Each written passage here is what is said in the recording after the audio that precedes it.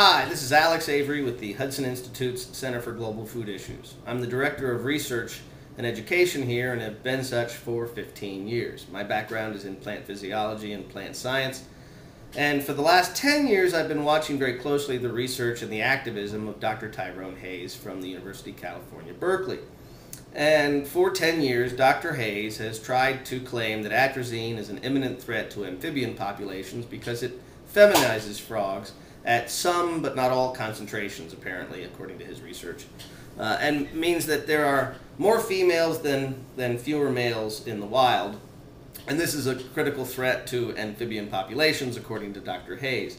The problem is that while Dr. Hayes, whose latest research paper is based on a whopping 80 frogs, only 40 of which were treated with atrazine, is up against a large body of research showing that atrazine has no impact on amphibian development, including several recent papers, one by Oka, another by Cloas, and the Cloas paper looked at more than 3,200 animals and over 100,000 micrographs at multiple atrazine concentrations, and they found no impact on feminization of males or sexual development.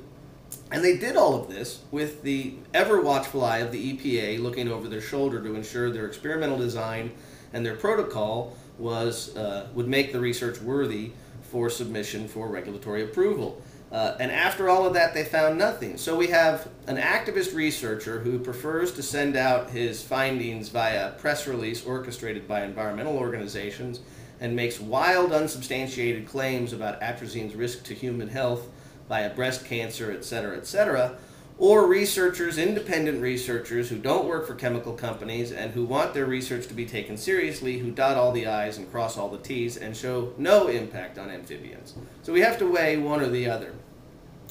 And I don't think Dr. Hayes has really stepped up to the plate. He continues to do research that, according to the EPA, is insufficient and scientifically flawed.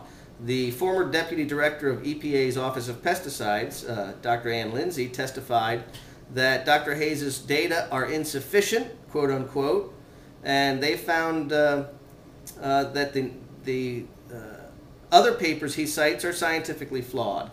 And they also complained, going back to the EPA and data submission, said that Dr. Hayes would not share his raw data. Quote, EPA has never seen either the results from any independent investigator published in peer-reviewed scientific journals or the raw data from Dr. Hayes' additional experiments that confirm Dr. Hayes' conclusions. So we have all of that. We have reason to trust one set of data. We have reasons to doubt other data. And my last question to Dr. Hayes is, if atrazine is really the menace that you claim it is, A, why are the frog populations still thriving all throughout the Midwest, even though we've been using atrazine for 50 years? Where is the frogamageddon you warn about? And two, why is it that Yale University researchers, led by Dr. David Skelly, are finding more feminized frogs in urban areas than in rural areas? And they suspect that atrazine isn't the culprit, but in fact human hormones in the wastewater stream are the culprit.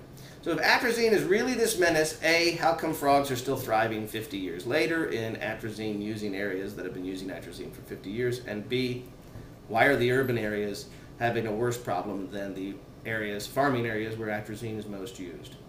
Two challenging questions for Dr. Hayes and for those trying to sort out fact from fiction, reality from fantasy. We'll continue to watch this debate. We hope it plays out vigorously in the scientific literature, and eventually we'll come to some sort of reasonable conclusion. I've come to that conclusion, but others need more time, and we'll see how it goes. Signing off from the Hudson Institute, this is Alex Avery.